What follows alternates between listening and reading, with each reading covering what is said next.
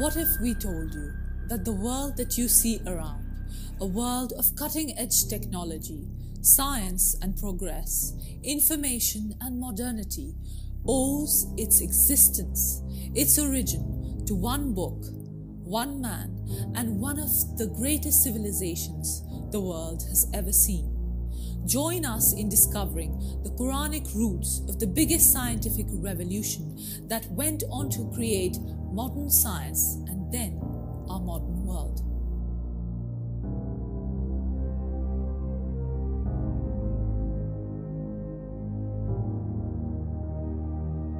Imagine if you had access to the entire human history in the form of a movie.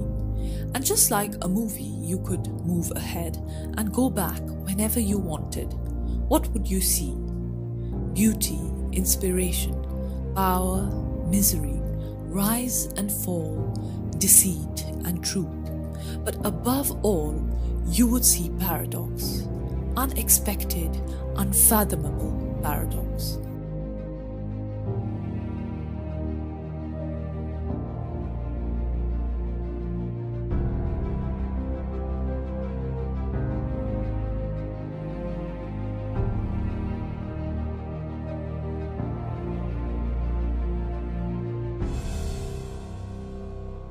We start our journey with a major event in history. It is 1492 and Christopher Columbus has just set foot on what he thinks is Asia, but actually were the Bahamas. The historical voyage was made possible by a severe miscalculation.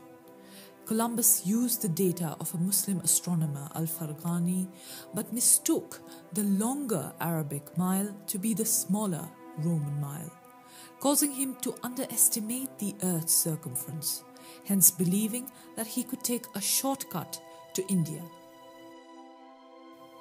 Columbus with this error placed Asia where North America sits and was completely ignorant of the existence of the Pacific Ocean. When most European navigators considered westward voyage from Europe to Asia unfeasible and dangerous, Columbus, with his tremendous miscalculation, went on board. But what's more interesting is that he did not fear falling off from the edge of the flat earth. Or in other words, the concept of the earth being spherical in shape was common knowledge in medieval Europe. In fact, the spherical earth is as old as Greek science, with Eratosthenes being the first person to calculate the circumference of the earth. So now that we are talking about India, we go to another scientist in 1037, who, standing on top of a mountain in the Indian subcontinent, has devised an ingenious way to calculate the radius of the earth using trigonometric calculations. This is Al-Biruni, who now has an impact crater on the moon named after him. This is someone who theorized the existence of the Americas based on his accurate calculation of the circumference of the Earth with less than 1% error, and his expertise in geology. So this is a man in the Middle East who saw America on the other side of the globe just through his calculations. Columbus then should have learnt, and America should have been called Birunica.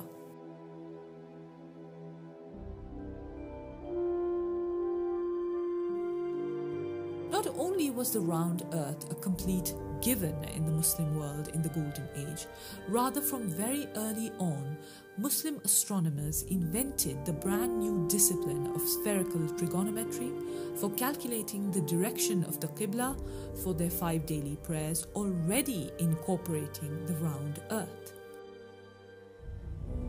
Now let's go to two theologians who were scientists as well, from two different theological schools, different eras and different countries, but coincided on this one point: the spherical earth. Ibn Hazm and Fakhruddin al-Razi used the Quran and mathematical geography to prove the earth was round. Fakhruddin al-Razi writes, "If it is said, do the words of the Quran, and the earth we have spread out indicate that it is flat, we would respond yes, because even though it is round, it is an enormous sphere, and each little part of this enormous sphere, when it is looked at, appears to be flat.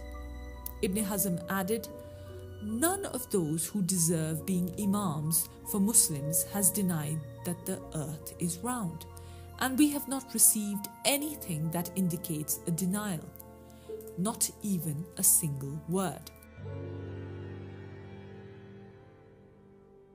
The fact that the concept of sphericity of the earth was established through mathematics and the Quran by theologians like Imam Suyuti, Ibn Taymiyyah and Al-Nisapuri shows how the pursuit of science and a pursuit of religion was one and the same road, leading to that one God.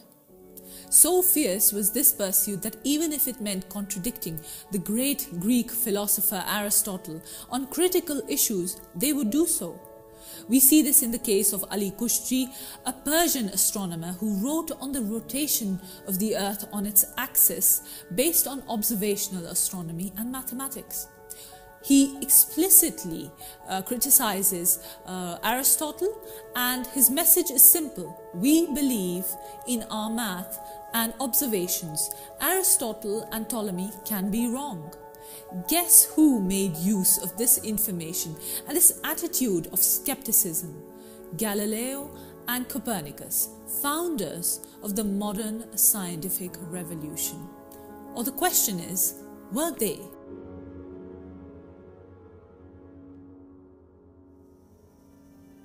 We now go to 1548. A man is on his deathbed. He, in his last moments, is presented with a copy of his entire life's hard work, his groundbreaking book.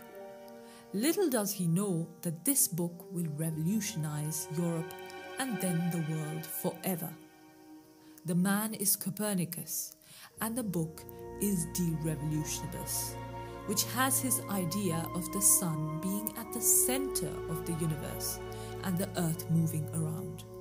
This opinion conflicted severely with the prevailing Christian belief, so the best thing Copernicus thought was to delay the publishing of his work till his last moments, when he could be spared from the criticism of the church. But after paying our respects to this great scientist, we want to go deeper into how he arrived at this radical conclusion. There had been people before him who had proposed a sun-centric universe, but he had provided planetary models to substantiate his views. And more importantly, his book is considered the biggest triumph of science over dogmatic religion, and ushered in the scientific revolution.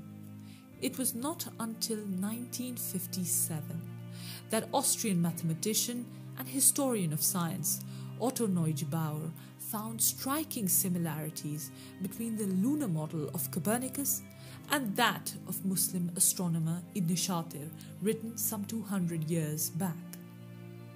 Copernicus had also incorporated the geometric solutions of other Muslim astronomers like Nasiruddin al-Tusi and al-Urdi. Add to this the discovery of German scientist and polymath Willi Hartner in 1975 that even the diagrams are same detail by detail, down to their alphabetical designation, where Tusi uses Aleph, Copernicus uses A. Where Tusi uses Ba, Copernicus uses B, and so on. So the question then is, did Copernicus really start the scientific revolution? We stop in 2018 and we see the entire world shining with the advances in technology.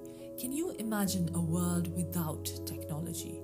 The GPS that we use in our cars is a proof that Einstein's theory was correct. But when he published his paper in 1905, it needed proof, experimental, empirical proof to be accepted by the world.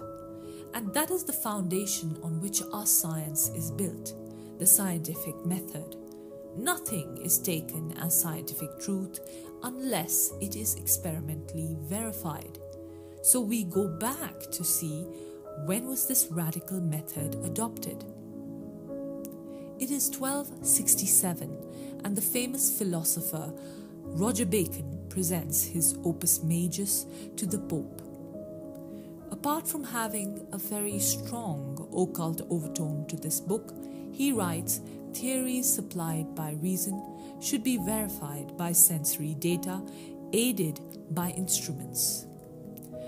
This is the birth of the scientific method, a new era in history, much like an earthquake of knowledge and inventions is about to commence.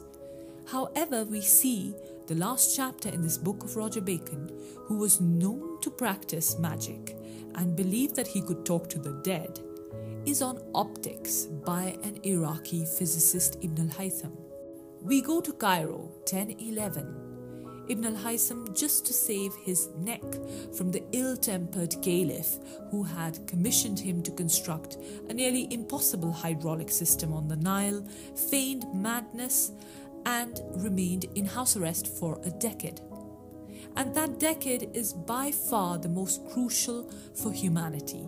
He writes his famous book on optics and officially formulates the scientific method that greatly influenced the likes of Roger Bacon, Francis Bacon, and eventually Isaac Newton.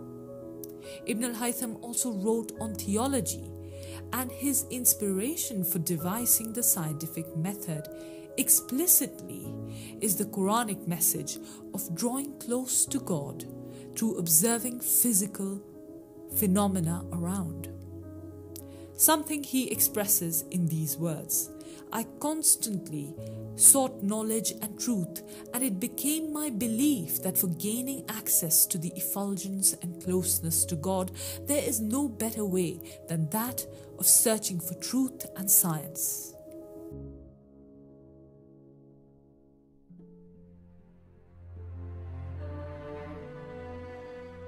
Now we take the scientific method for granted. But in Ibn al-Haytham's time, it wasn't that obvious. It was a very big leap from speculative theories and philosophy that characterized earlier traditions like those of the Greeks and the Indians to say that we can discern science fact from fiction by repeated experimentation is based on a very bold assumption that the universe has truth embedded in it. And this is a very Quranic notion. Ibn al-Haytham's writing reveal that inspiration from the Quran made him understand that in a universe of change, the only thing that is permanent and stable are the laws of nature, or as the Quran calls them, sunnatullah. Nature is referred to as the habit of God in the Quran. It was this idea of an unchanging side to nature, or sunnatullah, that allows for repeated experimentation.